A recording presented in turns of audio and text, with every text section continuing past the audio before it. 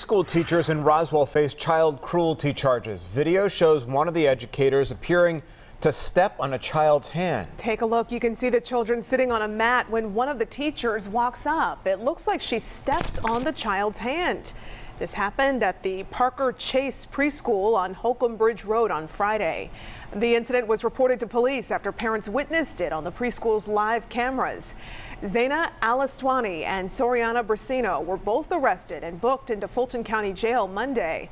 Police are asking anyone with additional information to come forward.